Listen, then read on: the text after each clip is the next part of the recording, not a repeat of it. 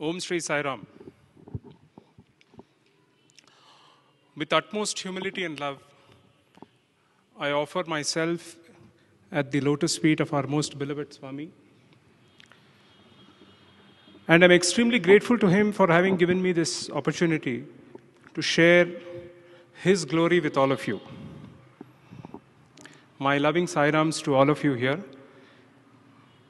The rather thin crowd probably is due to not a so friendly budget and then the pounding that the Indian bowlers are getting at the hands of the friendly neighborhood batsmen. Nevertheless, a Sai Satsang is a great experience. It's a great moment. It's a great blessing. We are coming to the close of the Srikhara Nama Samvatsara, and very soon we'll be getting into the Nandana Nama Samvatsara. The last 1 year has been quite painful for most of us. These were trying and turbulent times. This was a time when the one who is much dear to each one of us than ourselves chose to leave the mortal coil. In the midst of all this that happened in the last 1 year, there was, I think, one silver lining, and that silver lining is this event called Samarpan, which was taken up as an initiative by the students. Samarpan, as it means, is an offering of our moments spent with the Lord. I feel extremely humbled and privileged to be standing here in front of all of you, especially when Brother Vijay Sai, who is not here I think today, he called me last week and said, "Will you talk on the 18th? And the first thought which struck me was, why me? Looking at the speaker list that spoke from this hallowed land over the last 10 months, I am but a small fry. Nevertheless, this is truly a blessing of the Lord.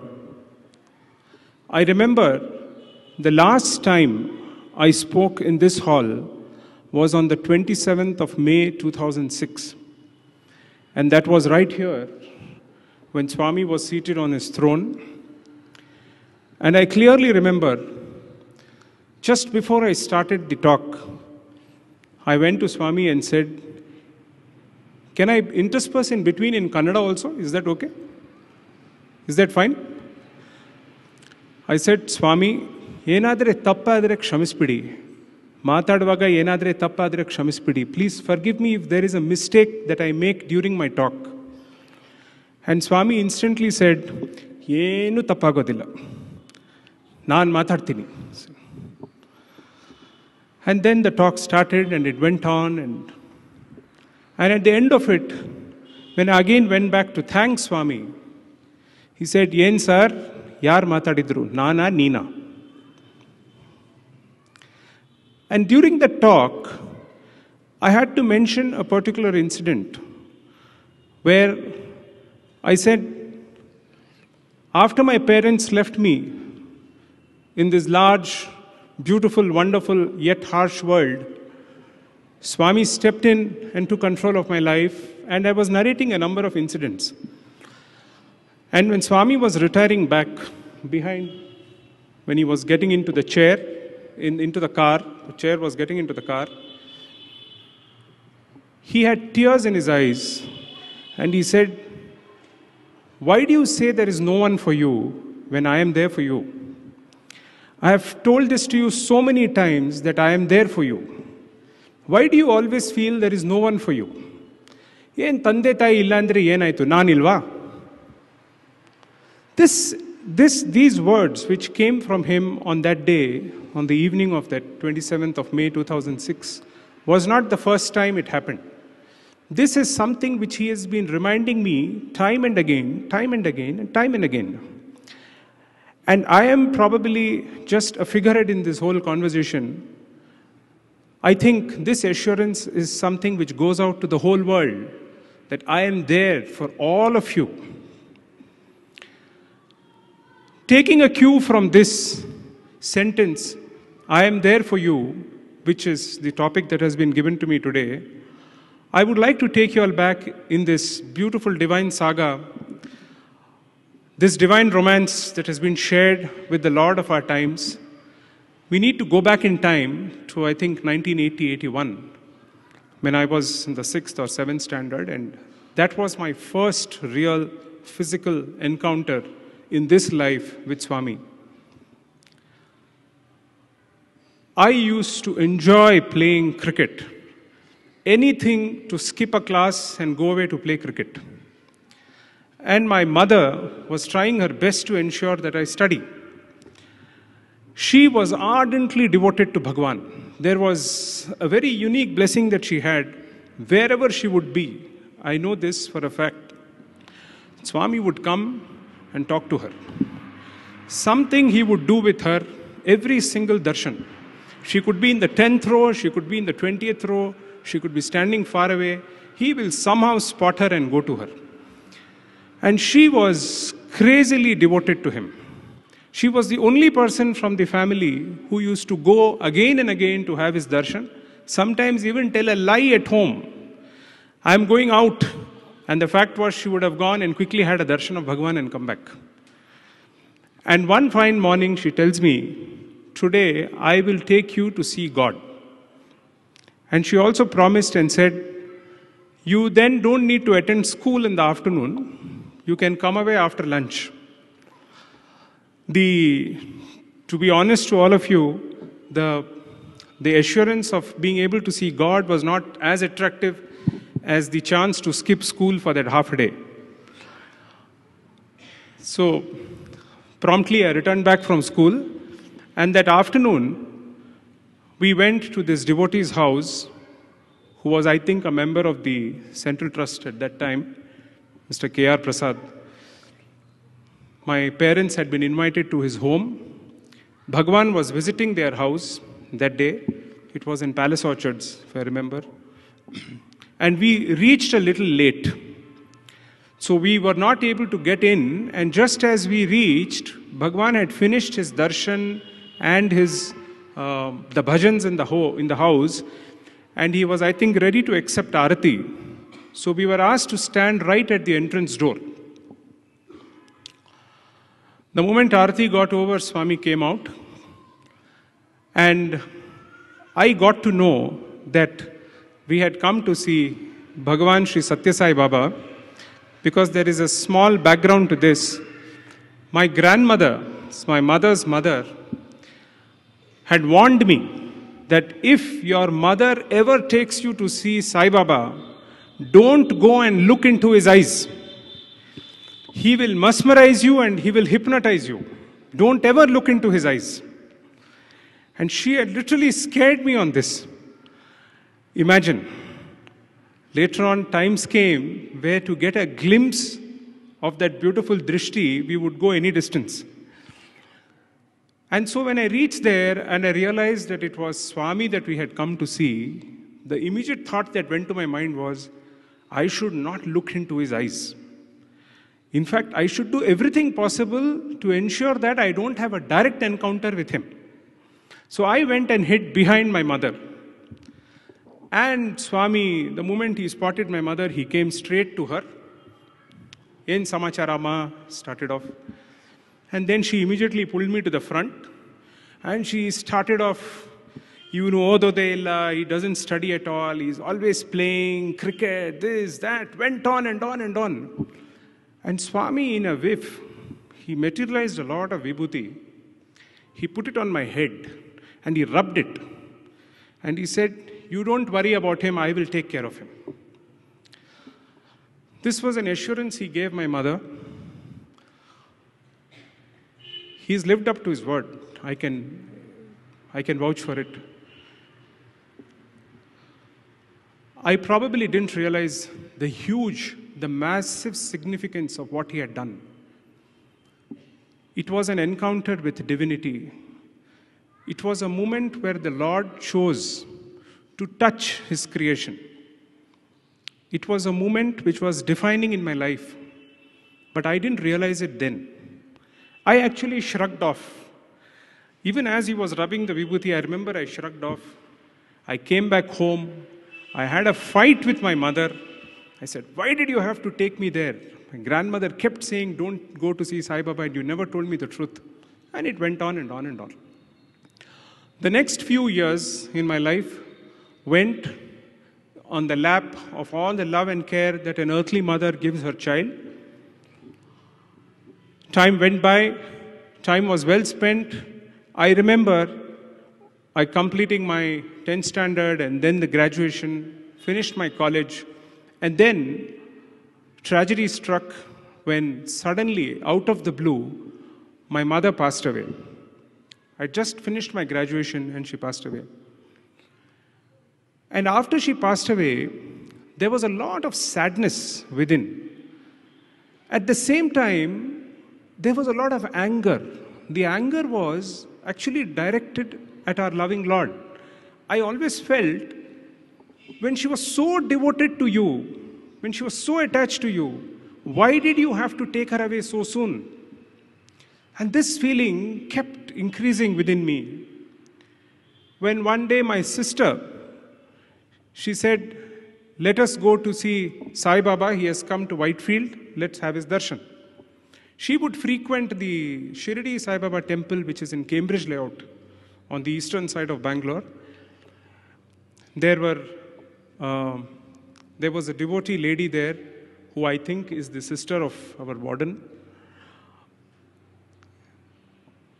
The lady wanted to come to have darshan of Bhagwan here, and my sister promised her that we will take you, and she told me, "You can come," and the incentive she gave me was, "You can drive the car," because I had just got a driving license.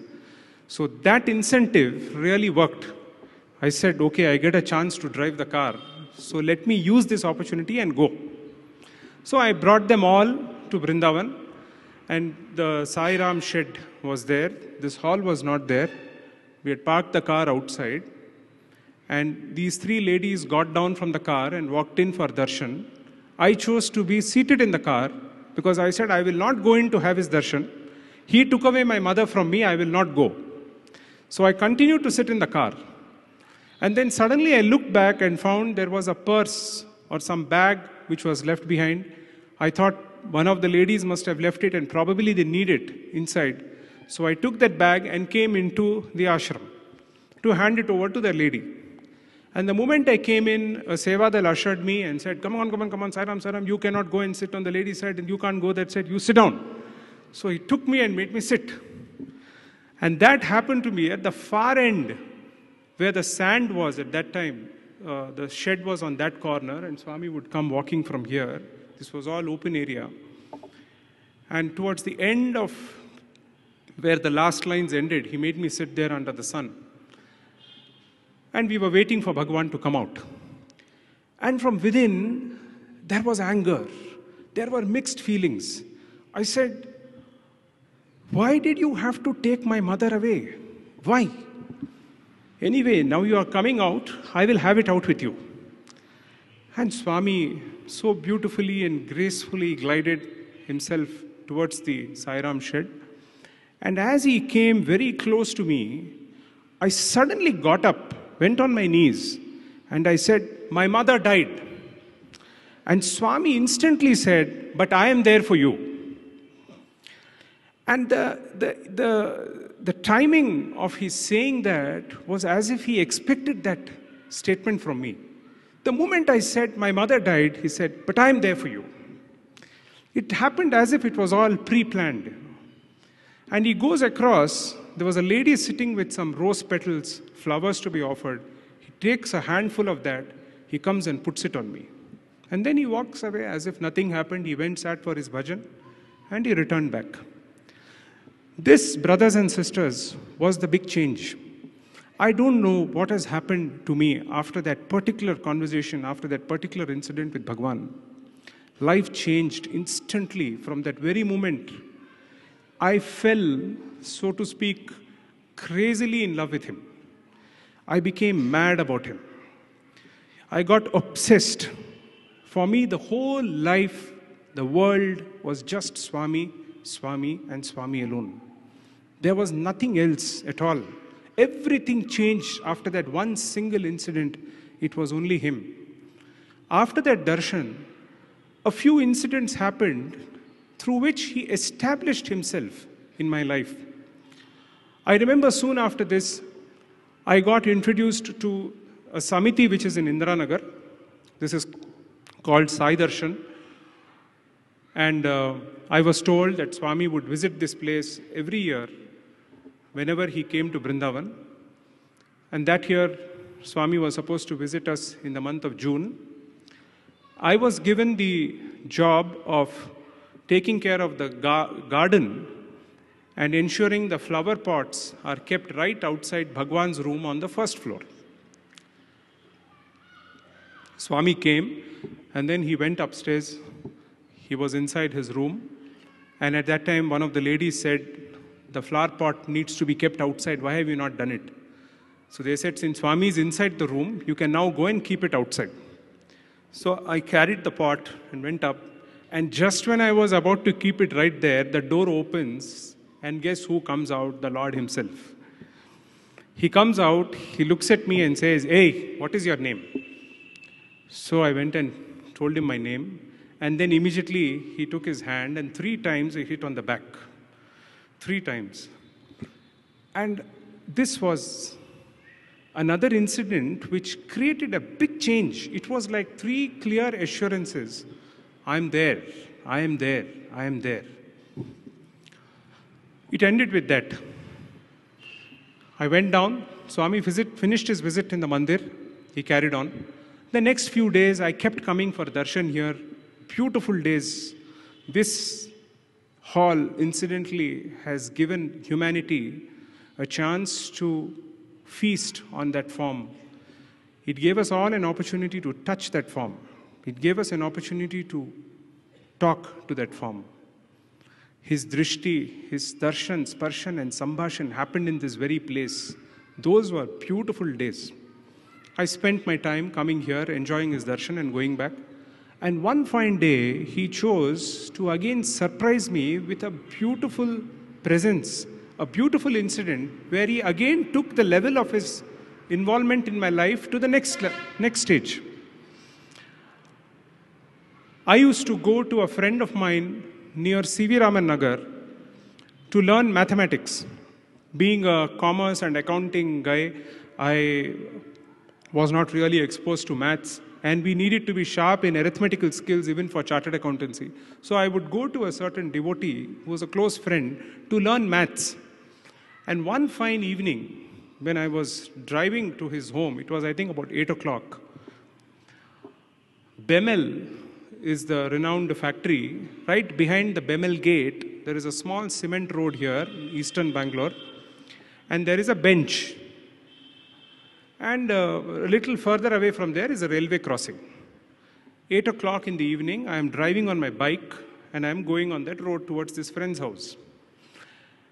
Just before the railway crossing, I think about 200 meters before the crossing, I suddenly hear a clear voice, shh, shh, as if to say, listen. And I turn around, and to my utter surprise, I see Bhagwan in his full pristine form, sitting on a bench, happily sitting on that bench, and he is swinging his legs because his feet were not touching the ground, and the full darshan of Swami on that chair. And I rubbed my eyes and said, is this real? And I threw the bike and went near, and I actually clasped the feet. And it was real. It was real Swami sitting on that bench. And then Swami immediately gets into a conversation as if nothing happened. He says, look at the moon. I said, yes, Swami. I was shivering. I don't know. There was absolutely no control over myself. He says, look at the moon. Now there is the moon. Tomorrow morning there will be the sun. The sun will come, the moon will come. The sun will come, the moon will come. Life is also like this, he said. Good times, bad times, good times, bad times. It will go on changing. But I am with you. And he was swinging his feet, his hands were on his lap, as if nothing happened. Calmly was seated, and I was perspiring. Looking back, I wonder why that kind of an emotion came. It was a most fascinating experience to see the Lord himself, out of the blue, seated on an obscure bench off a cement road behind Bemel factory on the eastern side of Bangalore on one insignificant night. He chose to come sit there to give darshan and to give an assurance that I am there. And after that, Swami gets up and he walks towards the railway crossing, and I watch him walk. And as he comes till the railway crossing, he just disappears. And I rub my eyes. This sounded like something in Amar Chitra Katha or one of those movies. I rubbed my eyes and I said, my God, was this real?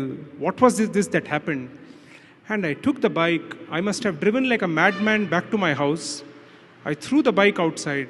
I go up to my room, and on all the pictures of Swami, there was vibhuti. Every single picture was full of vibhuti.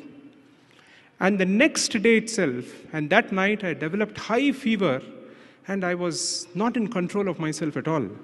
The next day, Swami sends Mr. K.R. Prasad home, and he comes to tell my father, Swami said, he gave a vision to your son, but ask him not to get worried. Where is he now? And I was outside. My father called me in, and I was shivering. And Mr. Prasad says, Swami has told us about the vision he gave you, but you need not worry. Just remain calm. And I was speechless. I didn't even know what to say. After 2 days, I come for darshan. Hegittu. I didn't know what to answer. I was dumb. I didn't even know those days how to respond, what to say. I just kept quiet. I clasped his feet and kept crying. This incident, he did, I think, to just prove a point that this was divinity that you are encountering. This is God himself, and I will go to any extent to tell you that I am there with you. This incident gave me a feeling of intense joy from within. It gave me a feeling of belongingness. It made me realize that the earthly mother is not there anymore, but I don't need to worry because I have him for me completely. Soon after that, in January 92, Swami, again we were sitting here, he comes in his darshan and he says, Bombay. So I said, I didn't understand. What did Bombay mean? I just kept seated. He was going around, came back. Tomorrow morning, Bombay.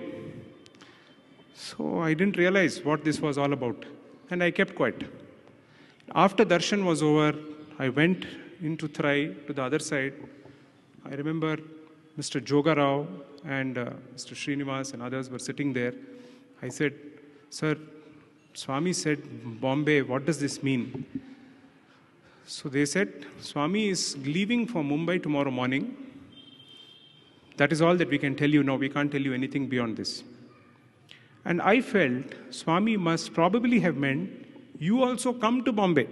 Just look at the kind of audacity in the expectation. A small fry. How could I even imagine that the Lord will want me to travel with him to Mumbai? So I said, I don't think this is the right thought, but I said, let me still go to the airport. I'll pack my bags. I'll get ready to travel with Swami to Mumbai. And fortunately, at that time, I was in the closing stages of my chartered accountancy course, and I used to file income tax returns for all the Indian Airlines employees. So these chaps were very good pals with me. So at a short notice, I could get a seat. I could also manage to tell them that I want something, which is a seat which is located very close to where Swami was seated. Swami was in 7A, seat number 7A. 7B was Sir Radhakrishna. 7C was Sir Joga Rao. So I somehow muscled myself and got 7D. And the next morning, I land up at the airport. And because I'm pals with all these people, I get to go near the aircraft. And I'm standing there right at the foot of the flight of stairs. And Swami comes. The car door opens. He looks at me and says, "Oh, you have come." As if he didn't know at all. He had created all this, and then he makes you feel as if this was all incidental. "Oh, you have come." And then he came straight, and I said, "Swami, I am also coming with you to Bombay." "Come, come, come." He held the hand, and the entire flight of steps, he took me with him up, right up to the top. And then he goes in, "Where is your seat?" So I said, "Swami, that seat, 7D. "Ah, Kutko." So sat down. And then the flight started, and it was a phenomenal journey from Bangalore to Mumbai. I just couldn't believe myself that I was actually traveling with the Lord in the same aircraft and sitting on the same row as he was. And every time I would turn and look, what is he doing? Now what is he doing? Now what is he doing? And in between, he was opening the Hindu newspaper and showing everybody the big advertisements put up there about the welcome Mumbai was giving to Swami. He passed on the paper to everybody. And then he had some fruit which he had got. He was cutting it and passing it on. Then the crew of the flight came. He posed for photographs with them. And then a lot of people started getting up, wanting to get pictures autographed by Swami. And Swami told me, "Hey, get up, crowd control madu." So I was standing between him and the rest. And I must confess here that there was a lot of ego which came in suddenly. Because ego, like Swami said, I never gave ego to you. You people got it on the way. So on the journey from home to the airport and that flight of stairs up with him, I brought the sufficient quantity of ego with me. I was standing there, and each person would come and try to get the picture, and I would take it, give it, get it signed, give it back. With all that, the ego was pouring all out. And Swami kept looking and said, "Oh, Kutko." Because immediately he has to kill it. That is the mercy of this Lord. The moment you falter, the moment you start deviating, he will correct you instantly. There was no delay in it at all. Kutko. I immediately went and sat down. Then as the flight was about to land in Mumbai, I went up to Swami. Swami had mercifully given me 10 minutes time to talk about my mother's last days, and he said where she was now, and it was a very touching conversation with him. Towards the end, I said, "Swami, I am coming to Mumbai with you, but I have no place to stay in Bombay. So I will also be coming and staying with you only, isn't it, in Dharmakshetra?" He said, "Illa, illa." And he turned away. And I was taken aback. I said, "My God, where will I go now?" Because I had some 180 rupees or something in my pocket. And all the feeling in me was traveling with the Lord. Obviously, the Lord must have made all arrangements to stay with him. And here he very coolly says, "No, no." And then I said, "So where will I stay, Swami?" He says, "You go to Shirdi. You don't stay in Mumbai, you go immediately to Shirdi. All arrangements ನಾನು ಮಾಡಿದ್ದೀನಿ," he said. So I said, "How could you do arrangements? You never told me about Shirdi. This is the first time you're telling me." Then he said, "In the airport, your uncle and aunt will come." I said, "But I have not told anybody that I am coming." "No, no, they are coming. Go and sit down." So you are left, because these are all tests to elevate a soul spiritually. The moment the Lord gives you a glimpse of divinity and then takes his feet back, takes one step backward, the craving gets intensified. When the craving gets intensified, the prayer gets intensified. That few moments before the flight landed, I must have prayed like mad. I must have prayed, what is happening? How do I go? What are the next few moments? I have been told Mumbai is a mad city, big city. People have absolutely no emotions. I'm sorry if there are anybody from Mumbai here. But I had all kinds of thoughts about Bombay, and I said, where will I go in that big world? So I just sat down, and the flight landed. The car comes, Swami gets into the car and zips off. And I am watching, oh, he's gone. And now what? Then I walk into the airport, and surprise of surprises, my uncle and aunt are standing there. And I went to them and said, how come you people are here? I never called you all. They said, no, a friend of ours is coming from Ahmedabad. We have come to receive him, and how come you are here? So they were there, and I heaved a sigh of relief that there was someone known to me in sight in that big city. I went there, and then I told my aunt, I have to go to Shirdi, and she immediately arranged a bus ticket for me the same night. I went to Shirdi. The moment I landed, it was I think 3:30 or something in the morning, I reached there. A small boy comes and he takes complete control. I had not to do anything at all after I reached Shirdi. He comes, he says, there is a room arranged for you. He takes me to one room. Then he gets a puja thali organized. Then he says, you come with me. Those days, directly you could go to the Samadhi Mandir. He takes me there. He takes me to all the places. That next day in the afternoon, till I left Shirdi, he was my guardian, my everything. A small boy. And at the end of it, I had a fantastic time in Shirdi and had blissful darshan. Came back to Mumbai, and the heart was craving for Swami. I wanted to see him. I wanted to go to Dharmakshetra to know what is happening. And there was no news at all. People said, huge crowds. There is barricade put everywhere. My aunt said, I will try my best to get you in, but it is very difficult. And things went on like this for 2 days. No darshan of Swami, only hearing about him from people, reading about it in the newspaper. I chose to remain contented in my aunt's place. Third day, I got to know that Swami was returning back to Bangalore. I think it was the 24th of Jan 92, if I'm not mistaken, when he was planning to come back, or the 30th, something like that.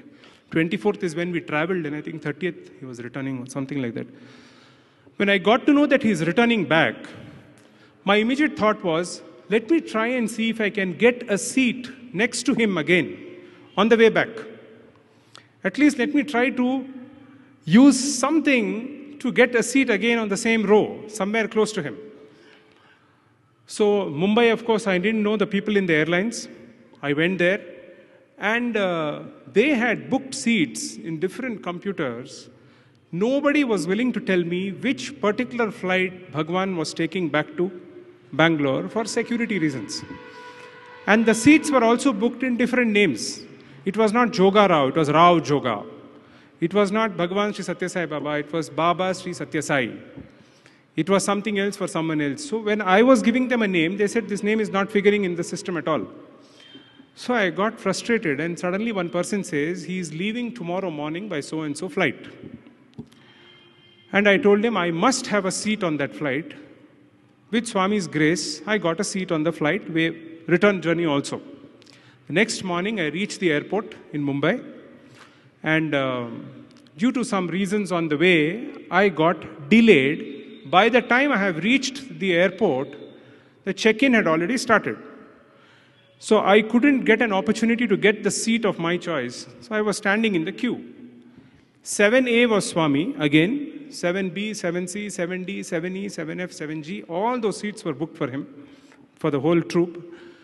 So the man in front of me got 7E. And I was poring over his shoulder to see what is on his boarding card. And I saw 7E. And the next was my turn. That man gave me 11.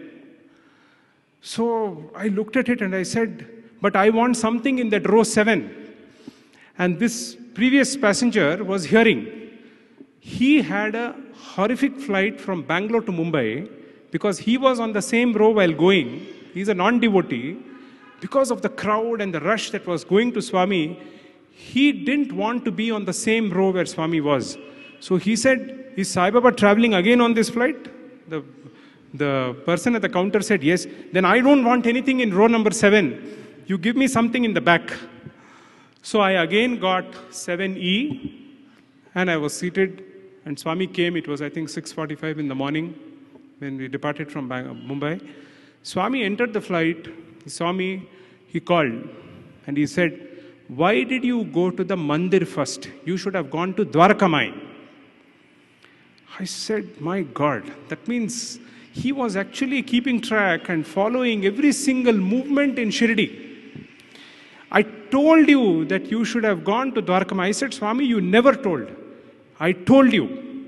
I said, Swami, you only asked me to go to Shirdi. This is my first visit to Shirdi. How will I know where to go? Then I realized the boy who was there kept telling me again and again, first let's go to Dwarkamai. First let's go to Dwarkamai. And I was pushing him and telling him, no, first the mandir, because when you come to a holy place, you must first go to the mandir. So I dragged this boy and took him to the Samadhi mandir. And this chap was adamant, no, Dwarkamai, Dwarkamai. Swami said, how many times I told, you didn't listen. And then I realized that the Lord had chosen one more occasion to travel a distance, to actually be there and to show us the right path. He said, all arrangements I have made. He lived up to his word. He was there to receive at the bus stand, take me through everything, get the room booked, get the darshan organized, everything he did. We, in our ignorance, didn't follow the directions of the Lord. Unless we submit ourselves and surrender ourselves completely to the will of the Lord, it becomes very difficult for the Lord also to sometimes work through our obstinacy. We must understand that every act, every word that has come from him is bound to happen. I said, sorry, Swami, I'm very sorry. And then he said, here, Dharmakshetra Prasadam. So he gave laddu, then he gave some fruit, then he gave something. You know, with Swami it is not one or two, it will keep coming. Once he starts, it will keep on. And he said, Tinu. It was 6:45 in the morning, and laddu was there, something else was there, a fruit was there. Probably he knew this guy will have a fantastic appetite. So I started eating everything, finished. And the journey back ended to Bangalore. There was nothing really unique or significant which happened during the journey between Swami and me at a physical level. But one thing that happened during this trip was, I suddenly felt that he was time and again trying to choose occasions, trying to create a feeling clearly that you are mine. Somewhere I started feeling this love of his was engulfing me so intensely, steadily, that I started feeling a sense of belonging to him. I felt this body, this being, this life is only for him and for nothing else, and for no one else. This feeling was very steadily building up, and this trip was one other reminder that God will go to any extent to do anything for you. The Shirdi trip ended. We came back, lot of ego. I came back to our Samiti. You know, I went to Bombay with Swami. You know, I traveled with Swami. I meet anybody there. Yeah, recently Swami went to Bombay and he took me with him. Shirdi, he actually asked me to go to Shirdi. You don't know. My first trip to Shirdi, actually Swami himself sent me. Ego. Wherever I go, it was built up. It was coming all over. Swami decided to cut this. The next 2 years, he just cut off. He was reforming from within. There was no physical interaction at all. He would ignore, he would avoid completely. He was in a divine way present. Physical level, he made clear. In fact, there were occasions where I remember, if I'm seated at a particular place, he will ignore that entire line. He used to ignore the whole bunch of people near me. And so if people didn't want to have darshan, they could have chosen to sit next to me. It was that bad. It went on and on, and I used to cry. I used to wonder, what mistake have I done to be treated like this? And he would, the moment he spots me, he will turn the face. But little did I realize that all this was again done out of his infinite love. See, the mercy in the Lord is so great. Every act that he did and does and will continue to do will only be for our upliftment. I don't think a physical level ignorance, physically ignoring a devotee means that he is shrugging off a devotee or keeping him aside. I don't think that is the way to interpret it at all. Everything that he did was elevating us spiritually all the while. So the next 1.5, 2 years went in this intense craving for him. There was a room at home which I had made as my room with my Lord. And I had put Swami's pictures all over in that room. And there was a table, which was my study table. And I had my cot in the same room. And I used to spend all my time either doing my articleship or studying there or doing my prayer. Everything was in that room. And the way he would show his presence, Vibhuti would get covered in all the pictures. And so appropriately, on every examination day, there used to be a huge outburst of Vibhuti from the photos. And it was like ready prasadam available, so you go take Vibhuti and then go to write the exam. And I know, looking back, the only reason I can assure you this, for having done whatever little I did in my chartered accountancy and other professional exams, was only due to the grace through that Vibhuti. And Swami, in fact, mentioned this in 2007. One day he was on a trip. Whomever he was introducing me to, he said, Vinay Kumar, chartered accountant. He called somebody into the interview room. He said, Valli evaru telusa? Chartered accountant. So I said, this is becoming too much. So I said, Swami, I am nothing. You know what I am. Ellaratra ನೀವು ಹೋಗಿ, you are saying chartered accountant, what is this? ಆವತ್ತೇ ವಿಭೂತಿ ಕೊಟ್ಟೆ. ಆವತ್ತೇ ಪ್ರಸಾದಂ ಕೊಟ್ಟಿದ್ದೀನಿ. ಅದು ತಗೊಂಡಿದ್ದಕ್ಕೆ exam pass ಮಾಡಿದೆ. I said, when your prasadam was the reason for my passing, how can you go on introducing me like this? In fact, that room became so special. In 2010, December, I remember Swami had asked us to get an album made of the house. And he called one of our senior trustees in Karnataka Trust, Mr. Gangadhar Shetty Garu. He asked him to hold the album and he asked me to turn the leaves, the pages. He was seeing every room of the house. And when it came to this particular room, Swami says, "Ee room gottalla, ee room alle nanu vibhuti ella kottiddu. Ee room interview room," he said. So I said, Swami, what is this? He said, all the furniture you remove from that room. That room should become the interview room. Whenever I come, I'll grant interview in that room. So everything was connected. Everything had a purpose. Everything doesn't happen just due to coincidence. It is a beautiful, deliberate, divine design. It has all got a purpose behind it. These incidents where he, after my mother passed away, steadily to start doing this and drawing me closer and closer and closer and closer and giving this reassurance time and again, I am there, reminding me through action, through words, gave me that feeling that I am his and he is mine. There is no doubt about this. That got very firmly entrenched with it. The years that followed after that had a few ups, a few downs. There are so many things that happened. For lack of time, I probably will not be able to go through all that, but I will share with you all a few beautiful incidents of his immense love, that pure, pristine love of the Lord, which only he could have given and nobody else could have given. I want to share a few of those incidents. There was one particular incident. Swami had granted us an interview on one afternoon. And towards the end of the interview, ivaga hogi hordi vibhuti. You know, these are typical. Swami at the end of the interview would signal you to get the vibhuti tray, and then once he gives you the vibhuti packets, you are supposed to take namaskar and leave the room. Vibhuti kodu. So I held the tray, he gave vibhuti, and we got up and we said, Swami, we are leaving to Bangalore now. Hogbittu ba. We got up, came out, went to the room. Swami went into the bhajan mandir. He was seated on the throne for the bhajans, evening bhajans. And we, instead of sitting there, have gone back to the room.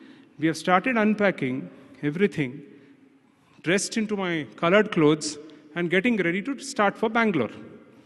And suddenly a boy comes to the room and knocks and says, Sir, Swami is calling you back.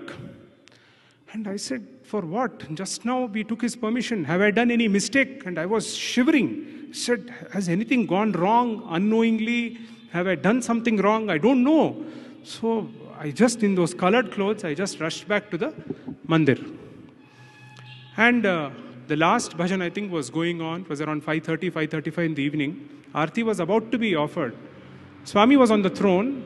The registrar, our earlier registrar, he said, "Where did you go?" Swami was asking, "Come sit." So they made me sit. That was probably one of the few occasions when you didn't want to be under the direct sight of the Lord. Because I was full of fear. I didn't know what mistake I have done. And they were pushing me closer and closer and closer to the bhajan door. And I was right there, and he was on the chair, and he could see me clearly, but he was immersed in the bhajans. Totally immersed, full of that bliss. And I was hoping that when he opens his eyes, he's in a good mood. And when he opens his eyes, I don't become ash or something like that. And the bhajan ended. Aarti, and Swami slowly opened his eyes. He looked and he gave a smile. And then I knew, oh, there is nothing wrong that has happened. Nothing so drastically wrong that must have happened. If he has given that smile, everything must be fine. But I still didn't understand, why did he call us back from that room when just 1 hour ago we were with him for almost 40 minutes? Swami accepts Aarti, gets off the throne, comes till the bhajan mandir door, calls me and says, "Pada namaskara tago." So I take namaskar. He says, "Namaskara tagoldene hogta ideyalla, adikke khardu namaskara kodakke karde. You are leaving Puttaparthi without taking my namaskar. I called you back so that I can give you namaskar and send you." This much love, I don't think you can get from anybody. It is impossible. Why should the Lord do it? Just imagine, we are, at least I know what I am. For a measly creature like that, to call him all the way back, to tell him I have called you to give you namaskar, this only Swami could do. I don't think anybody, no other avatar can do this. Only he could do this. There was another incident which touched me so much. It was one afternoon. It was during the days when the Atirudra Mahayagna was going on in Prashanti Nilayam. I remember one afternoon we were running around and there was a lot of work to be completed. I had not had my breakfast. I had not had lunch. A lot of work was pending for the afternoon session. And suddenly, Swami sent word around 12:45. Said, "Ask him to come." I went home. I entered the dining hall. Swami was seated there. The secretary of our trust, the former secretary, was standing there. And Swami says, "Uta madilva?" I said, "Illa Swami, kutko." So I said, "Swami, how can I sit on the same table where you have your food? I will sit down." I was hungry, believe me. I was very hungry. And when somebody offers you food and when somebody offers it with so much love, how can you refuse? I said, "Swami, I'll sit down and I'll eat. Mele kutko." And he made me sit. And then he fills up the plate with everything. Then he says, "Ivattu yav divsa?" I said, "Ivattu Krishna Janmashtami." It was Janmashtami on that day. "Oh, so naan uta kodbeku." He takes his chair close. "Papa, ತಾಯಿ ತಂದೆ ಇದ್ದಿದ್ರೆ ಊಟ ಕೊಡ್ತಾ ಇದ್ರು, ಯಾರು ಇಲ್ಲ, ನಾನೇ ಕೊಡಬೇಕು." So he takes every hand and feeds. And from that chair, because he had to really strain and put his hands into my mouth and give those few mouthfuls of food,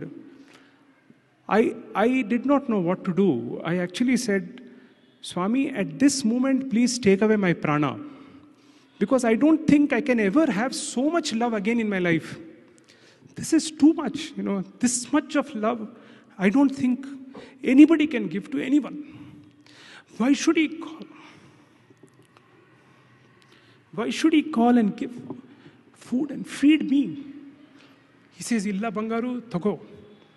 He goes on. I said, "Swami, your fingers, they are into my mouth. Why?" He said, "Take away my prana now, Swami. It is enough." He says, "Prana tagombitre nan kelsa yaar ಮಾಡ್ತಾರೆ? ಹೋಗು arrangements ಮಾಡು." As if nothing happened. He takes you into the depths of that divine love He soaks you, bathes you, immerses you in that love. And then the disciplinarian in him, the mother in him, the merciful Lord in him, to put you on the path, to teach you non-attachment. Go and do your work. So he sent me back and work went on. This incident was again so touching. Later on, in fact, once when he called home for lunch, he was feeding us with so many things. Finally, at one stage, there was some Bengan masala or something which was served. And I was not touching it. And Swami kept on watching.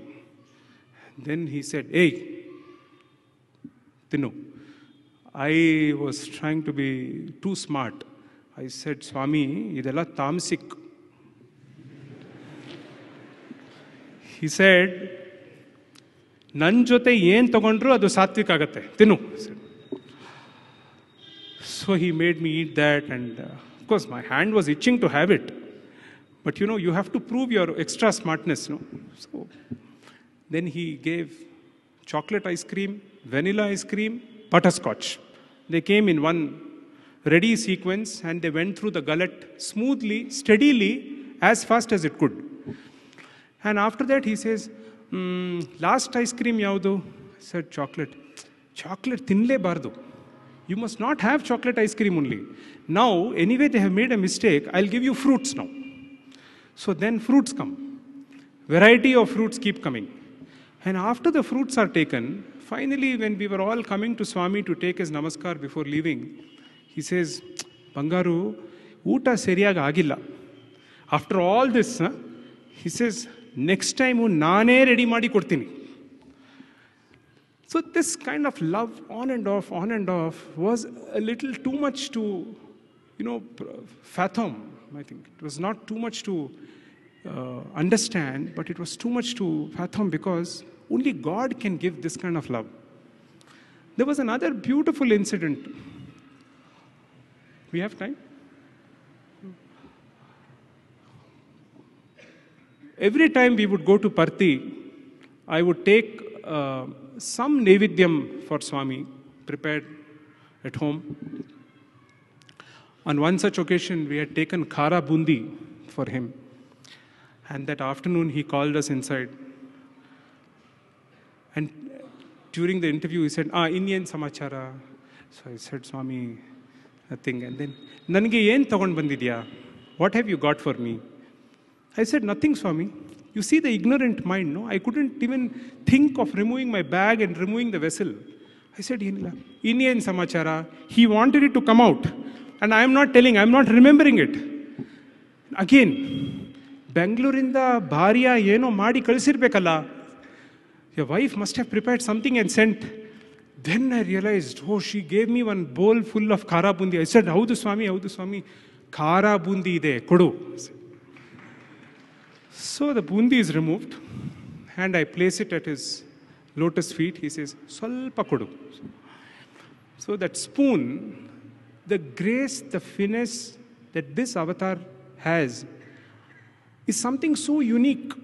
His hand movements, the way he would look at you, the way he would brush that hair aside, the way he would shrug off a mosquito if it was sitting on his robe, the way he would glance at you suddenly, the way he would put food into his mouth, everything was so perfect. The way he took the spoon, took bundi in that, like this. And one bundi fell down. And it rolled on that carpet, the interview room. And my eyes immediately shifted to that one bundi. And I decided somehow I should hold this and put it into my pocket because how can that bundi be there? And Swami was talking. He was saying all kinds of things. But look at man. Instead of focusing on the divine wisdom which the Lord was trying to shower, I was more concerned about that one small khara bundi which was rolling somewhere on the carpet.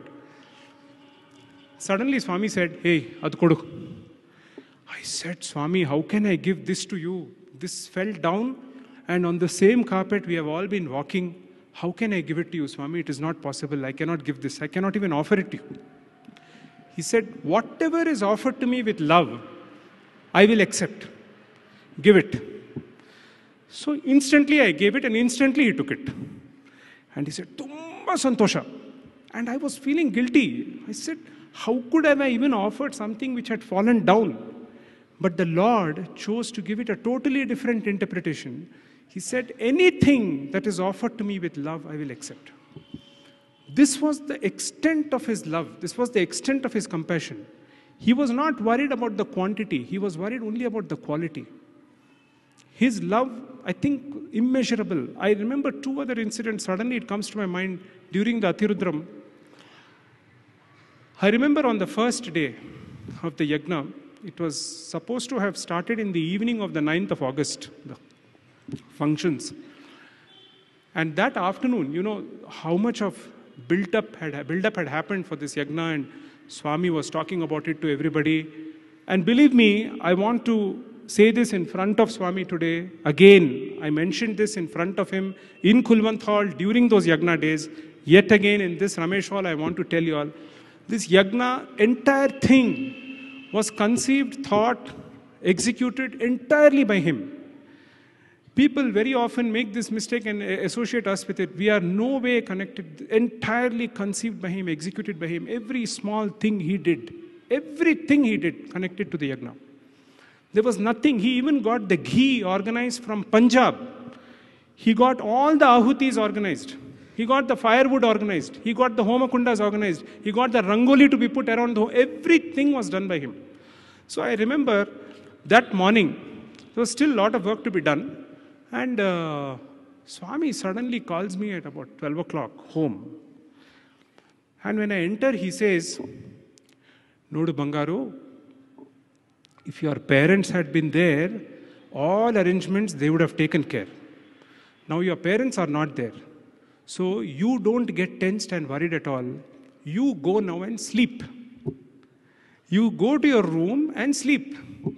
You have good rest, get up, have a good bath, and straight you come to the hall. I will take care of all the arrangements. I said, Swami, there is so much work still pending. Allow me to finish that little work. I will go to the room at 3 o'clock. I'll have my bath and come. Beda. You should not go through. If your parents had been there, I would not have called you. Since your parents are not there, I am telling you, go to your room and sleep. And I had to obey him because whatever the Lord says should be obeyed. There are no two ways about it. Some things which he says might seem very basic on the face of it, but there would be a great significance beyond what he said. So I religiously went to the room and I took my good nap. On the day of the Yagna, believe me, that day we are starting, and the whole world might have thought this guy must be very busy. Actually, I was resting in the room, and Swami was busy getting all arrangements made. And I got up, had a bath, and right royally came, and at 2:45, some knock on the door, and that man says, Swami has sent flask with coffee. I said, what is this? What is the great thing that we are doing for the Lord to actually take care and send some coffee? This is love. This kind of care, that motherly care. You know, the words which he said was, if your parents had been there, it was different. Now that your parents are not there, I have to take care. Even the first morning when the Prana Pratishtha had to be done, with due respect to all the elders in the organization and in the trust, many of them said, Swami, why should you do the Prana Pratishtha early morning at 6 o'clock? Please take rest. Let us do it after 9 o'clock. And Swami called each one of them. I remember that incident where he called each one of the elders into the interview room, and I was seated there, and he would ask each one of them, this Yagna he is telling, is it all okay? And everybody gave Swami their own interpretations. And they said, Swami, it's so early in the morning, there is no need, let us do it at 9 o'clock. And Swami finally heard them all out and sent them. And Swami said, you don't worry what anybody is saying. I will come. I will come at 6 in the morning and I will do the Prana Pratishtha. And then I said, Swami, but at physical level you should not take the strain. I will come because if your parents had been there, again and again, the same thing. If your parents had been there, they would have taken care, they would have been there. Since they are not there, I have to come. So I said, Swami, so much you have done, everything is done by you, why should you take that? No, I will come. And promptly that morning at 6 a.m. he comes. He does the prana pratishta. And when he is leaving in the car, ನಾನು ಹೇಳಿದ್ನಲ್ಲ ಬರ್ತೀನಿ ಅಂತ ನೋಡು ಬಂದೆ. I told you I'll come, I have come. So this kind of concern, this kind of care, this kind of a feeling that he kept giving me, that I am there. You don't have to worry that you have nobody else, I am there. This is not a feeling just given to me. This is a feeling that is applicable to the entire humanity, that God in that form is available for all of us and is there to take care of us. In 2007 March, my wife and I, unfortunately, we had a very bad road accident on our way back from Prashanti Nilayam one morning. It was a Thursday. That morning when I took permission to leave to Bangalore, the first thing Swami asked was, "Waifu barta idara vapasu?" I wondered why was he asking that, because it was a normal thing. Every time we would go together and return together. I said, "How do Swami?" Ha ha. Very disgruntledly, he gave permission. And so we sat down, and afterwards we left at about 1 o'clock from there, 12:30 I think. Somewhere near this, after the highway was crossed, when we were coming towards Chikbalapur, the Devanhalli cross, we had a terrible road accident. It was a Volvo bus hitting our car head-on. I was not driving very fast, but the bus, the road was wrongly structured there. He came and hit head-on. And the car was smashed completely. She collapsed immediately. Lot of blood. Almost a liter of blood was out. Head injury. She just became unconscious. And I was sitting and I had blood all over me, injuries all over me. I didn't know what to do. We were not even able to remove her out of the car. She was caught.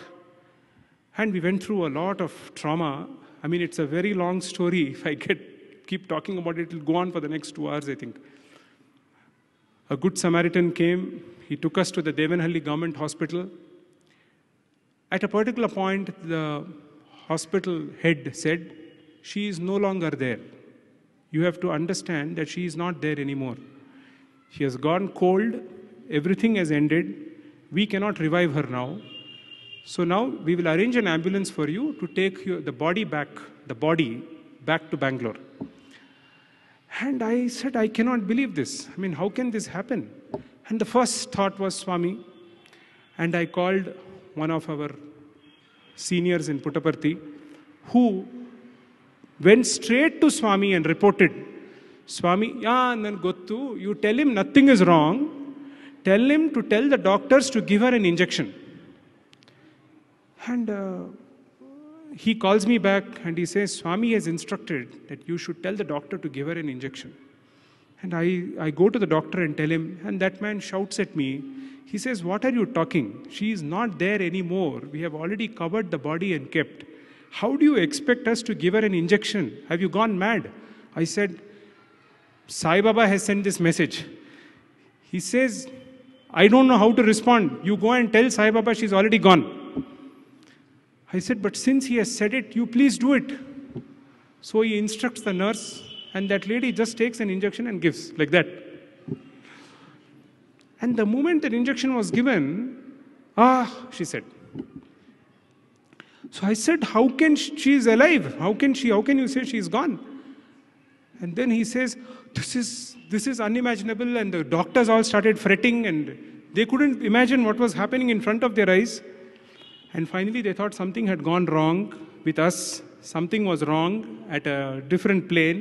I hope you understand. They got scared that somebody whom they had declared as dead was actually making a noise and coming back. They thought something was drastically wrong, but they couldn't appreciate the fact that this was a great Leela of the Lord. And we then put her on an ambulance. It was again a lot of miracle that an ambulance got arranged. Brand new ambulance comes there with a driver in crisp, clean uniform. First time the ambulance is being driven by him. He takes us, and on the way continuously Chakravarti sir is giving information. Swami has said, "Go to Nimhans, don't worry, there is so-and-so doctor, go, take care." So we go. The doctor is waiting there. Incidentally, this doctor, Sathya Prabha, is the daughter of a doctor who is to come to Swami. I think it was Narsappa. Narasappa's daughter is this, Dr. Sathya. We went to Nimans and everything was ready. And I was soaked in blood, injuries everywhere. I don't know how I was even moving around. There were all kinds of injuries. She was still in almost a very delirious, unconscious state. We reached the hospital. The doctor takes her in. They do all kinds of tests. They say the thin layer of the brain got saved by a few millimeters of inches or something like that. It was a miraculous escape. They said she needs to be there for a few weeks. And believe me, in 2 days' time, with Swami's divine intervention, she got discharged. She came back home. I'm cutting this story short because we don't have time. Miraculously, he intervened and he got her out of the hospital. And that night, the night when I admitted her in the hospital, I went back home. I came home to get change clothes for her. And when I entered the house, the entire kitchen was full of glass pieces. The entire kitchen was flooded with glass pieces. And I didn't realize what was this. How could glass pieces be there in the kitchen? Anyway, I asked the lady in the house, what is this? And she was also shocked. Went back to the hospital. We went through the treatment. And all.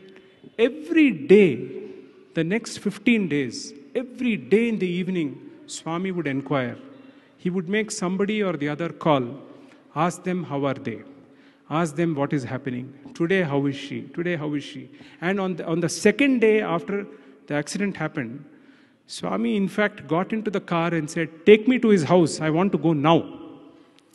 And then somebody said, Swami, they are still in Nimhans. So he said, ask them to take rest. Every evening, 6:30, a call would come. How are they? How are they? How are they? After 15 days, he sent a message, asked them to come to Parthi. So we both went to Puttaparthi. That afternoon, he was seated. Swami comes at 3:45, and he takes in students' terminology, it is that square cut, the first cut on the side. The moment he comes into the hall, the first cut he took, and he comes around. The moment he is entering the veranda, he says, Punarjanma Kotidini, Punarjanma Kotidini. So I went to him, I said, Swami, everything was gone and you did something which nobody can do. I mean, I didn't know how to express. What will you tell the Lord who has given life back? Call her inside. So I asked her to come. As we are entering the interview room, Swami says, Punarjanma, Punarjanma. He says, Hod janmadalli yeneno marta idri. Ee janma saigagi matra. You did all kinds of things in earlier births. This birth is only for Sai. And then he narrated the entire incident. He said how it happened. He said, I was standing on the road divider and you were crying. He said, you keep telling you have a lot of faith in me, but when you saw your wife was collapsing and dying, you were crying. You didn't even once call out to me. What is this faith that you have? And I was standing there and I was laughing at you. I said, why did you laugh? He said, Swami, how can you laugh? He said, you had no faith in me. You were continuously crying. You should have called out to me. You should have cried out to me. You didn't call out to me. But I didn't let you go. I did everything that was required.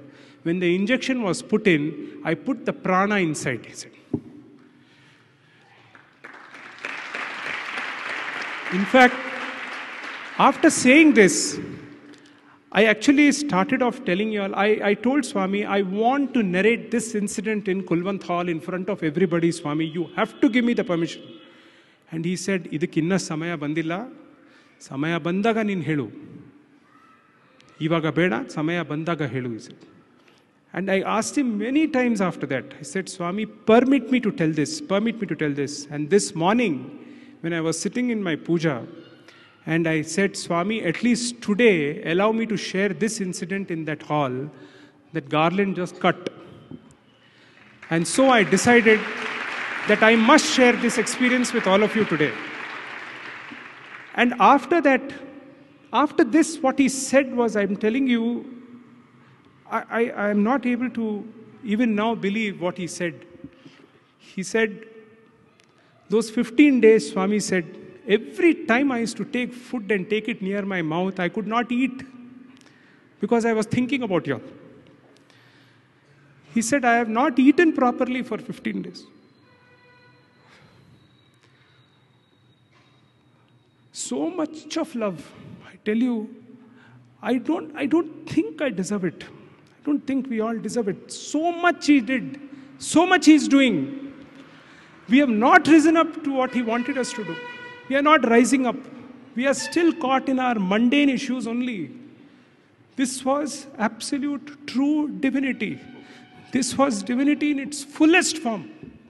Can you imagine Lord saying, I could not eat because I was thinking about you? 15 days he said, Nanu uta madilla mangaru. And I held his hand and said, Swami, why? For us, why, Swami? We are not worth it. We are not worth all this love. This much love you should not give, Swami. We will not be able to take it. And somehow it ended. He gave us so much love after that. In the next few days, he kept us in Prashanti Nilayam. He took care, every time inquiring, every time asking. So much care, so much love, so much love. When he was sending us back in that visit, when we were returning back to Bangalore, he said, Inmelainda, naan gaadi hinde back seat alli naan kutkoltini. I said, Swami, he said, Neen yavagella fast hogtiyo, naan control martini. Yenu chinte madbeda. Naan back seat alli naan kutkoltini. Front alli neevu, back alli naanu, he said. And after that, there was a very mundane thought. I want to just add this incident because there was a very mundane need. The car that I had was a Wagoner, white color, which met with the accident. A Volvo bus, it's a Wagoner, you can imagine. And I incidentally, in that interview, asked Swami about the glass pieces. And he said, when the bus hit the car, all the glass pieces and the steering should have come and hit your face. I turned the steering and put it the other way, and all those glass pieces, I put it off in your kitchen. That is why all those glass pieces were in the kitchen. So he can go to any extent, brothers and sisters. There is absolutely no limit. He is here now. I know he's here. You can feel it. He is very much here. It's unfortunate we are not able to see it with these eyes. We need to elevate ourselves, uplift ourselves to an extent we can see him continuously. But he is here. It is so clearly evident he is here. After this incident was over, there was a mundane requirement at a very human, earthly level. I had to get a new car, obviously, because the car was all smashed. There was no way it could have any... In fact, people who were driving back from Prashanti Nilayam to Bangalore on that day, and they saw the car, they said, this chap is gone. He has merged.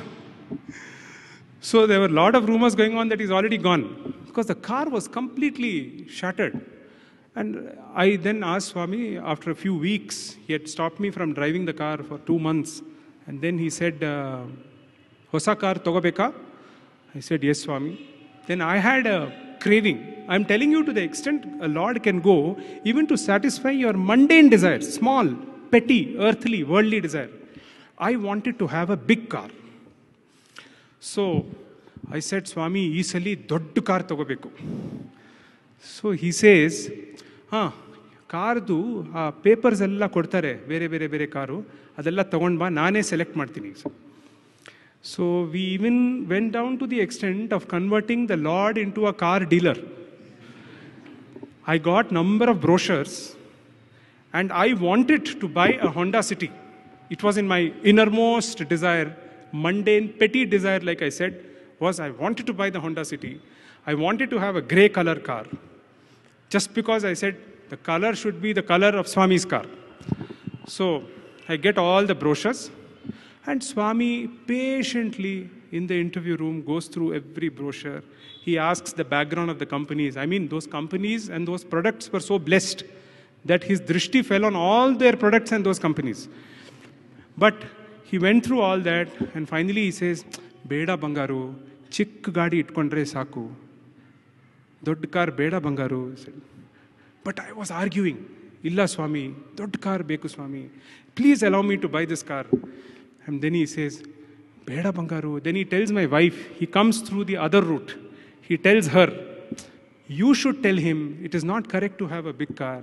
Very difficult. Nowadays, lot of traffic is there. Ashram, people are moving around. I said, Swami, 24 hours I am not in the ashram. I have to travel from Bangalore to come.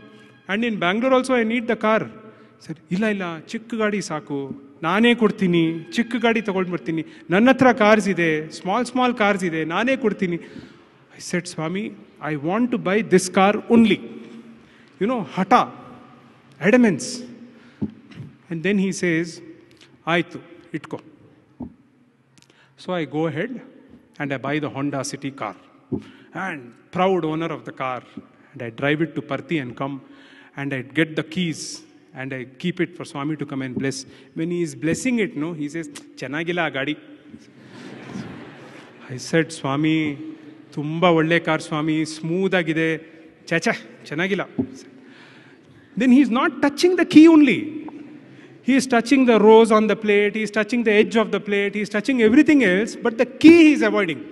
And I am trying to push the key near his hand somehow, and he is master craftsman. I mean, how can you play games with the Lord? Everything is known. He had decided it was just a temporary accommodation to satisfy the mundane desire of a devotee. The devotee wants a car, okay, let him have the joy of owning the car. Ultimately, I will show him the right path.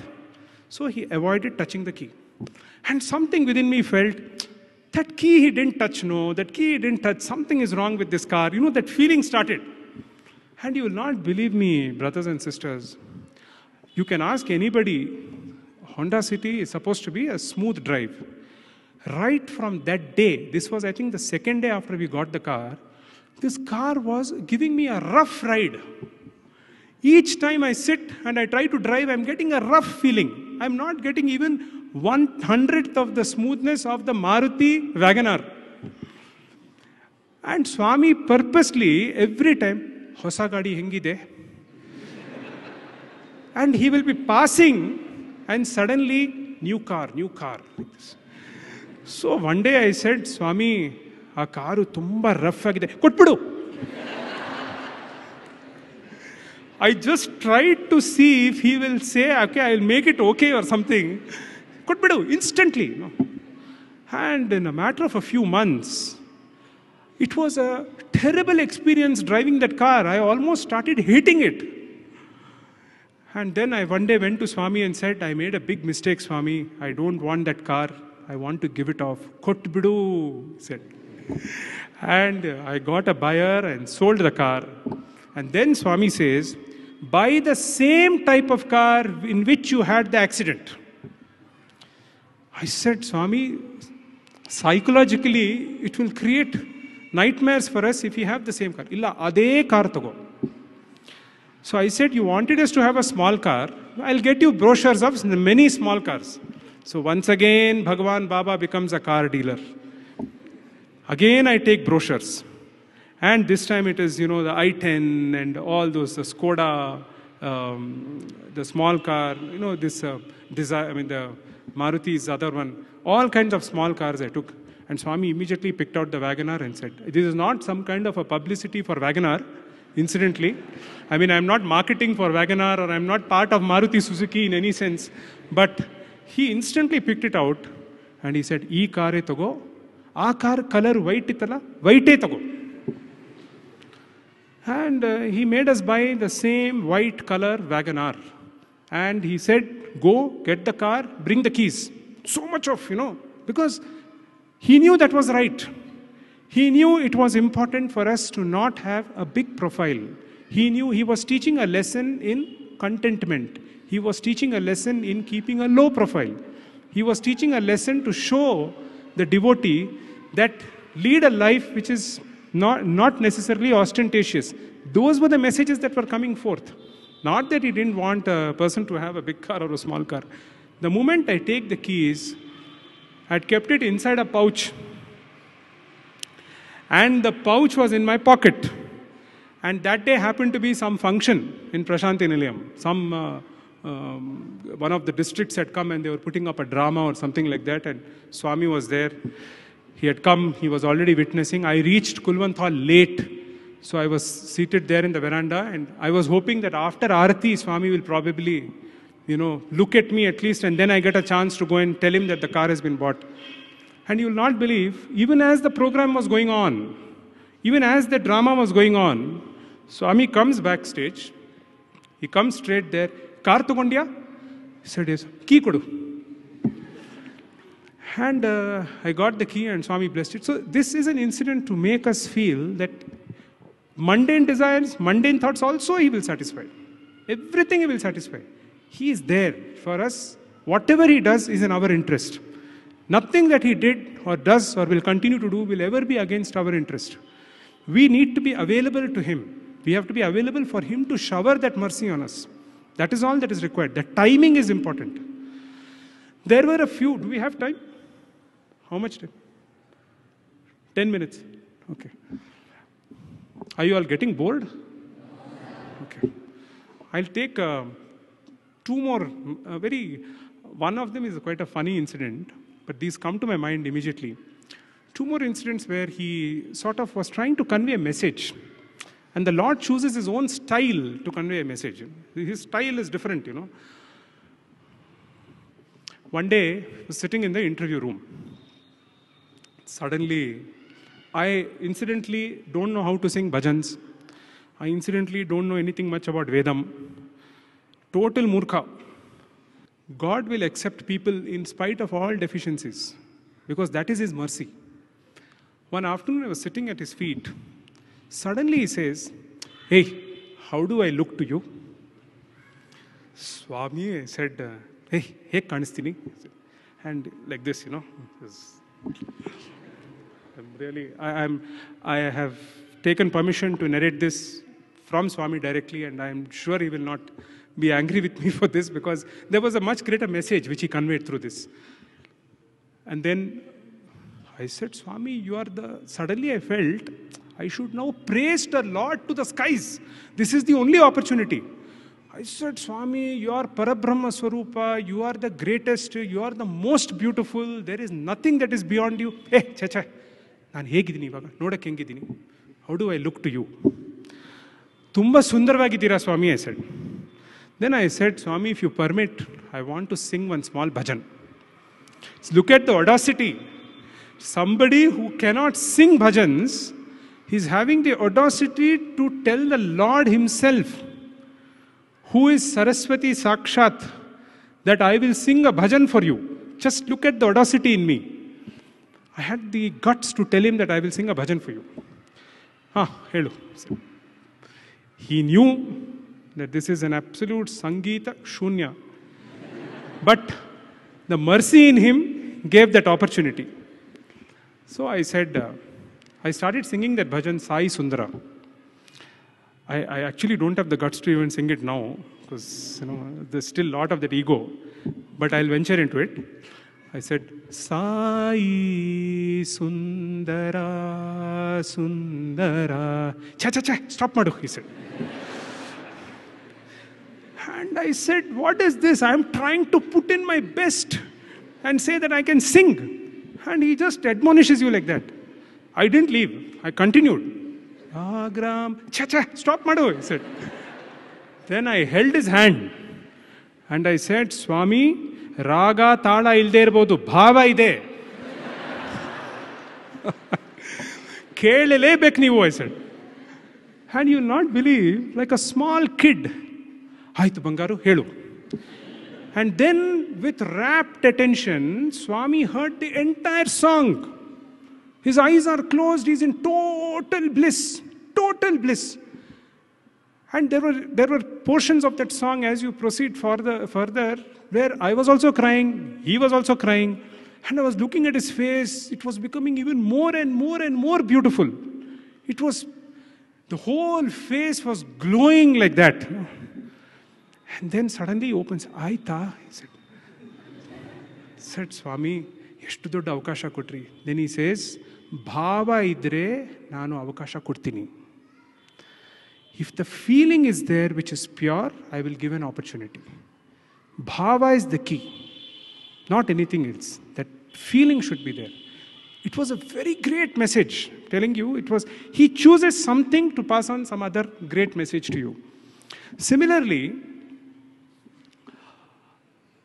Ashadi Ekadashi day was being observed in Prashanti Nilayam, and I think the Mumbai organization which takes care of this, they had arranged for a very great musician to sing that evening. I will not take the artist's name for obvious reasons, but after the entire program got over, Swami came into the interview room and called me inside. This was after Aarti in the evening, and Swami says, "Hey, songs hegittu." I thought you are supposed to praise the artist, no? Because he sat through that for 1 hour, and at the end of it, he created some chain and all that also for that lady. So I said, Swami, yen adidru Swami, eshtu channagittu Swami, Meera bhajansu, yen bhava, chacha, adu kacheri, he said. Bhavane irlila. Naan aadtin nodu, he said. And then he sang Payoji Mene. And I'm telling you, brothers and sisters, the beauty, I should use the word, the devotion. God showing devotion in his song. Mirabai was sakshat there. He was singing a few verses, he would stop, then cry, talking about Mirabai. This went on for 40 minutes. He narrated the troubles Mirabai went through. And he said, in spite of those troubles, she was crying out to Krishna. That bhava has to come out when you sing. Ah bhava bandre, nanige santosha agate. And he sang Payoji Mene, the whole song he sang. And after that I said, Swami, eshtu channagide, neenu aa artist channagide helide. Aa artist channagidara, naan channagidina, yaru betteru. And I said, Swami, obviously it is you only. The artist is after all your creation. Whatever you did now was to convey another message only. So he wanted bhava. It was that inner feeling, that sincerity, that feeling of oneness with the Lord. Once it gets translated to actions, in word, deed and action, then obviously the Lord's grace will flow. That mellifluous grace will incessantly flow. There was another very funny incident, 5 minutes, yeah, where Swami, he wanted to teach another lesson. And he took a lot of pain for this. I used to take papers to Puttaparthi whenever we had to submit something to Swami or discuss about a project. I used to take them in a loose form, loose leaf, all in a folder like that. And Swami watched once, twice, thrice, 4 times, 1 week, 2 weeks, 3 weeks. He kept watching. Then suddenly one day he said, you should not bring papers like this. You should carry it in a bag, proper bag. So I said, Aitu Swami, I'll get a bag. Next day itself, Swami comes with a bag. And Swami calls inside and says, Nodu, naan ninigagi bag tagondu bandidini. And it was a beautiful tanned color, beautiful like a hand briefcase, nice bag, executive bag he brings. And he says, Vadag nadi. So he takes me inside. And he says, ee bag itko, inmelenda papers ella tagond barvaga, ee bag alli hakond tagond ba. I said, I was so grateful to him that, he gave the bag. And I came out. After that, I was feeling very conscious that I am going to Bhagwan, carrying a briefcase kind of a thing. You feel very awkward when you are going to Swami with a bag and all that, It's like you're going to office or something. So what I would do is I'd hold the bag like this and walk. And Swami saw one day, and then the second day, and I think it was coming up. Something was about to burst. It was waiting to come out. Third, fourth day, that grim face, he said, go in. I went in and I was shivering. He says, Buddhi la ninge, he said. I said, Yenaitu Swami? Marriage broker tara barta idya, he said. Yenitu bag hingitkondu marriage broker tara barta idya. Swami had a typical way of doing this. marriage broker ತರ ಬರ್ತಾ ಇದೆಯಾ, ಪುತ್ತೆ ಇಲ್ಲ ನಿನಗೆ, he said. ಕೂತ್ಕೋ, he said. And he was vigorously wiping his mouth, and then he said, bag ಕೈಯಲ್ಲಿ ಇಟ್ಕೋ, 10 ಸಲ ಇಲ್ಲಿ ನಡಿ ಬ್ಯಾಗ್ ಇಟ್ಕೊಂಡು. I said, what is this? So I held the bag, and I'm so conscious because I didn't want to hold it like this. I mean, he will use some other term. I didn't want to hold it properly because I didn't know whether that is correct. I didn't know whether I should keep the bag on my head. What should I do? I somehow was shaking and walking. Straight agnadi. And he is all the while calmly reading letters. He is sitting on the chair and reading letters. And occasionally he will say, nadi, nadi. And again he is reading. And this is going on for about 5 minutes. I am going up and down the interview room, up and down, up and down, up and down. Stop madu. Because he had finished reading the letter. He calls and then he says, Nodu Bangaru, bag itkonduvaga, ಧೈರ್ಯವಾಗಿ bold ಆಗಿ chest ಹೊರಗೆ ಇಟ್ಕೊಂಡು head high ಆಗಿ ಇಟ್ಕೊಂಡು ನಡಿಬೇಕು, ಹಿಂಗಿಟ್ಕೊಂಡು ನಡಿಬೇಕು, ನಡಿ. Yes, Swami, and I walked. Then he says, how should you use the bag? So he opened the compartments. He says, this compartment keep all these kind of papers. This compartment keep these kind of papers. Then if you have money, put it inside the zip. Then there was a small key. So he says, you should lock the bag. Every time lock the bag, keep the key. You can't believe anybody here. So lock the bag and keep the key with you. Ee tara itkobeku bag. He spent so much time in guiding how you should walk with a bag. And after that, I don't know, many of you must have probably seen me going to Puttaparthi with that bag. It was a tanned color, maroonish color bag.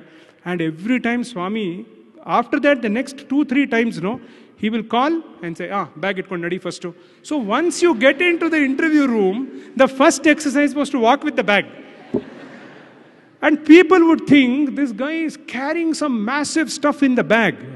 The fact was, those Naivedyams which we used to take to Swami and the papers, and actually the bag was being carried because there was a drill going on inside. And after 1 month, he said, ಈಗ ಸರಿಯಾಗಿ ನಡೀತಾ ಇದೆಯಾ, ಇನ್ಮೇಲೆಯಿಂದ ನೀನು bag ತಗೊಂಡು ಆರಾಮಾಗಿ ನಡಿ. So he spent all those sessions just to teach how to move around with a bag. To this extent, the Lord can go to drive in perfection. Because he had this penchant for perfection. For him, everything had to be immaculately done. Everything had to be done precisely. Everything had to be done in a certain manner. There was no letting up. There was no compromise at all. Everything had to be done up to a certain level of perfection. Once he got convinced that the way of holding the bag was right, he gave up. Like this. Yeah. You can go on and on and on and on and on like this. There were innumerable occasions which he took, to drive home points which you felt were so simple, but the Lord spent so much time trying to guide you on this. I must tell you that towards the last few months when Swami was in that mortal coil, ignorance, I think it was within us, he time and again said, ಬೇಗ ಬೇಗ ಬೇಗ ಕೆಲಸ ಎಲ್ಲ ಮಾಡ್ಕೋ, ಸ್ವಾಮಿ ಹೇಳದೆ ಇದ್ರೂ ನೀನು ಕೆಲಸ ಮಾಡ್ಕೋಬೇಕು. I said, Swami, where are you going? You will always be there for us. In fact, our prayer is we should go away and leave this body even when you are still with us. ಇಲ್ಲ, ಸ್ವಾಮಿ ಏನು ಶಾಶ್ವತವಾಗಿರ್ತಾರ? You must understand, to lead a life based on Swami's principles. He was giving a lot of indications. He was giving a lot of rapid instructions. I remember towards the end, one very touching incident. It happened, I think, somewhere after the sports day of 2011. Suddenly, Swami one day said, where is your house? So I said, it is in Bangalore. Then he says, Mysuralli ilva mane? I said, illa Swami. Mysuralli mane madu. I said, why should I have a house in Mysore? There is no need. Then he takes the trouble of identifying a land in Mysore, pushes us to buy the land in Mysore, and he says, Swami, ivaga ಮತ್ತೆ ಇದೇ ಥರ ಮಾತಾಡ್ತಾ ಇರೋಕ್ಕಾಗಲ್ಲ, ನಾನು ಏನೇನು instructions ಕೊಡ್ತಾ ಇದ್ದೀನೋ ಬೇಗ ಮುಗಿಸ್ಬಿಡು. I said, what is the hurry? Why are we in this mad rush for what? But little did we realize that the Lord was trying to usher in a certain kind of life for all of us. He was trying to tell us clearly, we didn't understand, that He is there always for us, but we will be bereft of that physical guidance probably. I feel I have had a few heart-to-heart conversations with Swami about the students and their role.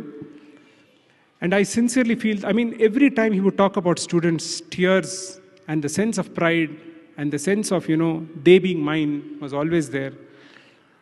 I feel the world is actually looking up to the students of Sathya Sai. There is a great onerous responsibility on the students to lay the road ahead, to show the path, which has already been carved out by Swami. They, I think, have to get hugely involved in the mission from now. And I always will consider myself to be unfortunate to not have been a student of Bhagwan's university. But I feel I want to look up and follow the path that is going to be laid by the students. His students are the only hope for mankind. There is no other hope for mankind today other than the role which the students will play. A big initiative in this direction is already underway with the Vidyavahini program, but I am sure in the days, months and years to come, his students will rule the world. They will show the direction. Everybody will tame themselves and follow his students. There's a tremendous responsibility on the students. The feeling, because he has touched them, he is a part of them, directly. I don't think Swami ever spoke about my properties. The only property he said was his were his students. Finally, getting back to the topic which Vidyadhar and other senior alumni gave me, I am there for you, is what he said. It is very painful. I keep asking, Swami, where are you? Now where are you? I want to see that form. I want to touch that form. I want to feel that form. I want to talk to that form. It's okay. Let people say you're physically getting attached to him. Doesn't matter. After all, such a beautiful avatar will not come again. It happened once. That will be the grandest, the most beautiful avatar that humanity has ever witnessed in any yuga. We miss him. Each one of us here misses him a lot. And the question comes, where are you, Swami, now? Why is it I'm not able to see you? But I'm steadily getting reconciled to a fact that if there is this intense craving from within, if there is that heart-to-heart sort of a prayer, instantly he manifests himself. He doesn't, just as he would do when he was in that mortal coil, instantly he's there. In fact, I feel we should put our hands on our chest and say, not ask him, not say Swami is saying, I am there for you. I think we need to ask ourselves, are we there for him? We need to be there for him to work through us. Our lives becomes his message. I think we need to raise up and we need, because so much love, so much care, so much of guidance, I don't think any avatar ever gave. It is time for us to pull up our socks, become one. All should be one. It should all be a united effort. And we should all have one common agenda to take forward Swami's love, Swami's message on service, on love, on compassion to the whole of humanity and make the whole of humanity into one large, big Sai family. Jai Sai Ram.